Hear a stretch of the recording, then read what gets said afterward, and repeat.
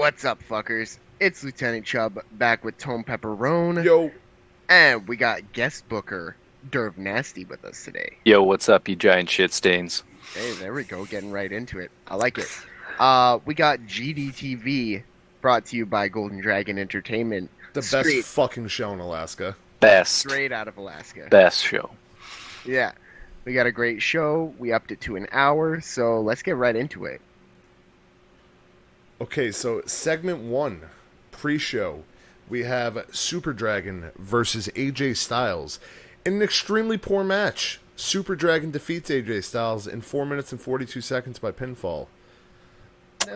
Quick match. It was good. I mean, I would love to see that match real life. That'd be great. Super Dragon's pretty hype. Apparently, Super Dragon was just way too hype for AJ Styles. He was just out of control. Styles just kept going for a Styles clash. He just kept whiffing.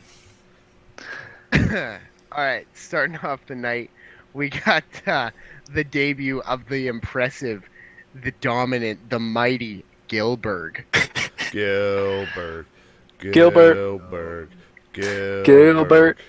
So he comes out to the ring, showing off his infinite power and his glory.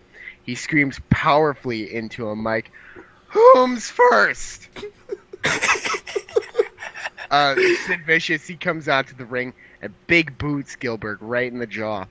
And Sid grabs the mic. He goes, "It's who, idiot?" And then he walks away. Well, Gilbert, he's not going to take that. Gilbert's a god. So he spears Sid from behind, causing Sid to violently erupt in his pants a brown fountain. Oh, no. Yeah. Ugh. Oh, it wasn't good.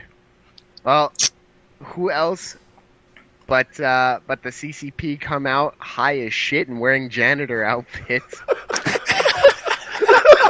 Oh my fuck. Chad Ryan, he's got a mic and a mop and starts yelling, "Yo, you know we clean this ring on the sign for extra cash, right? Like, you think you're cool? Like, you think we're gonna be cool with you shitting in the ring? Like, we have to clean this up, dude. The fuck?" And Pogo just rips the mic and says, You fucked up, man." CCP rush the ring and start beating Sid down with brooms and mops. Jesus Christ. I like how Monty Brown just had no comment. No, Monty Brown had no comment. So Gilbert got a 75 rating for his initial debut. Not bad. Chad Ryan is actually moving up from a clubber to a DJ. Ooh. And that got a 91 rating. He's moving Nice. on up. I like that. Moving on up. Next, we got a match that includes Joke the Coke Roberts, Officer O'Shaughnessy, and Matt Jackson, who looks like a fucking idiot. Yo, Young Bucks for life. Fuck you guys. Fuck you. Dude looks like a fucking crotch. Thank God. Thank God. In a match that had an average crowd reaction, but featured terrible wrestling, probably because Matt Jackson was in there. Wow. Officer O'Shaughnessy defeats Joke the Coke Roberts and Matt Jackson in 6 minutes and 10 seconds when Officer O'Shaughnessy defeated Matt Jackson by pinfall.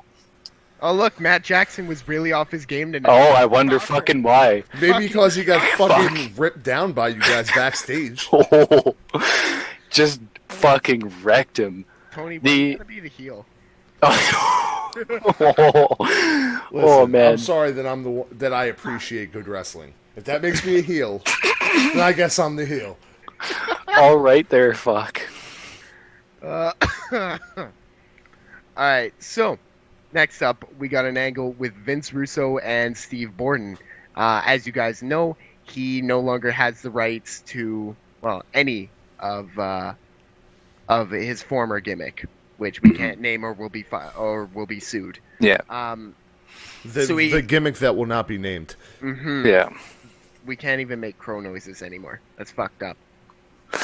So Steve Borden, he comes into the Abstention's locker room, and they have their own locker room. They're pretentious assholes. And Vince Russo's hanging out there, of course. Well, Steve talks to Russo about how he was watching the monitors earlier, watching what goes down, and he's like, "So what you're saying is that you pay the clown car posse on the side to clean the ring? The hell, man. You know you're fueling their drug habits, right? Like we're trying to eliminate drugs here, and you're paying drug addicts to clean the ring. Russo, he's not taking any of that shit. He's not like he doesn't have to justify his actions. He's the fucking man. It's like, listen, Borden, I got a guy who handles this shit. I'm the fucking boss, so you do your job and I'll do mine. Aight, bro? Listen. Oh, Calm damn. it down. Fucking damn. Bro. Up next, we have a match between Kevin Steen and Chad Ryan. Match had good crowd reaction, decent in-ring action. Chad Ryan beats Kevin Steen in 5 minutes and 47 seconds by pinfall with a spin-out powerbomb. Ooh. Pretty good. Spin to like win. that. Yeah, spin to win. Spinning you out just like he spins that fucking record, bro. Ooh, there we go. Damn. Call that the record scratch. Hell yeah. All right, so we got an angle featuring the Jizz. The Jizz issues an opening challenge for the Goldstein Championship. Anyone who wants this title, try and take it from me. No one comes out to the ring after 5 minutes. Oh my god. He just stood there and he just like didn't move. Yeah. He just had the microphone to his face and he had like this for sure look looking out to the entrance and he's just waiting there. You know what? I don't know what you guys are trying to imply, but I take it is that the Jizz is so menacing, no one wants to fight him. Yeah, he just looks too intimidating. No, I don't think that's the case. He was waiting for someone to come out, but no one did, and he started to sweat. Oh my god. So he stopped blinking and he just stared at the entrance ramp and kept sweating. It was gross. Please, someone come out, please. Please. Please, man. God, I only have 5 minutes in the segment. Someone come out and help me. Jesus. So, in an extremely short match, we have the inevitable match between Sid Vicious and Gilbert. Fresh underwear for this match. Yeah, fresh pair. Yeah, he had to put on clean gitch. Yeah, he threw him inside out. That doesn't make them clean. I mean, they're clean on the inside. That's what counts. No, they're not. Oh. I mean, for him, they are. It was like a brown waterfall. That's the true devil. Let's just get through this match. In any case, Sid Vicious beats Gilbert in 5 minutes and 10 seconds after hitting him with a foreign object. Ooh. Probably his spaghetti hair. Yeah. Sid Vicious, of course, makes defense number 1 of the Swayze Trap House Championship. This match was rushed a little bit due to the rancid smell coming from Sid Vicious. He just smelt. People were starting to leave. They were like, go home now. Go home. Sid fucking told me that he changed his gitch. Ooh, the color commentary. Sid. You can't gave trust the a guy match with boost. fucking ramen noodle head. Jesus. All right, so we cut backstage where we have Badass Billy Gunn snorting Vicodin off the brim of his cowboy hat. Road Dogg comes in and sees this, saying, "What the fuck, Badass?" Billy Gunn turns around, powder on his face, and he says, "Hey, man, I found all that gear you left me, and it started to jog my memory. I remember you now." So Road Dogg gets excited. He's all impressed. He's like, "Yeah, man, I'm your partner, Road Dogg." Badass Billy Gunn shakes his head and says, "Nah, you're Bullet Bob's kid. You're Brian Armstrong." So Road Dogg gets a little upset and he fires back. He's like, "No, dude, I'm Road Dogg, your tag team partner." Badass Billy Gunn fires back saying, "No way, man. You're Brian Armstrong, man. I would know. The drugs do not lie to me, Brian."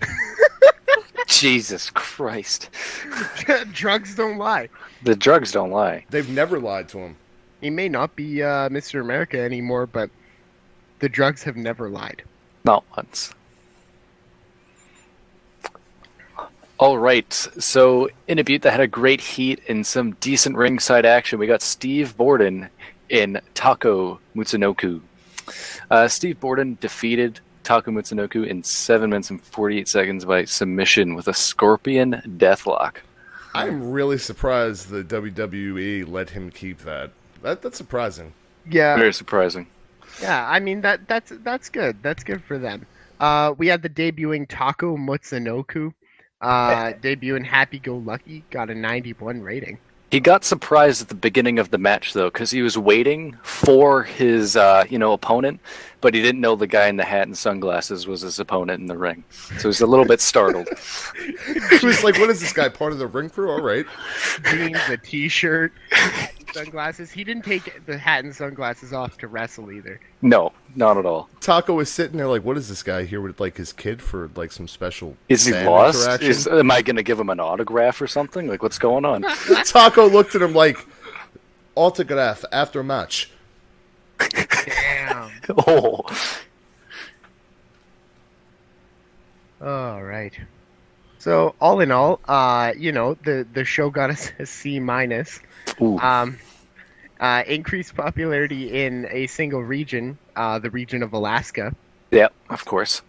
Considering we were getting C's and not paying Terry Bollea $6,000 an appearance, I'd call that a win. Yeah. Yeah, that's true. That's true. Fuck you, Terry. Fuck you and your Fucking Terry. $1,000 appearance fee. $30,000 a month. Fuck off, Terry. Jesus Christ. My That's- ex-wife does not fucking cost that much. Jesus. Don't forget, guys, like, comment, subscribe to Tone Pepperone. Check us out on Facebook, facebook.com/Tone Pepperone. Check us out on Twitter, twitter.com/Tone Pepperone. Let us know if you want to see more Derv Nasty in the GDE. Had a good time. Brought him on. It was a good time. Good time.